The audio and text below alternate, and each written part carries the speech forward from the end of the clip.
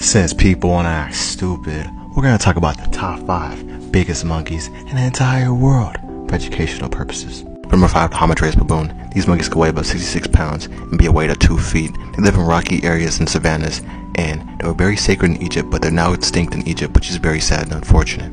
Number 4, the owl baboon. These monkeys have an impressive weight of 82 pounds and can be a height of 2.3 feet. They have the largest geographical range of any other baboon, and they live in forests and savannas.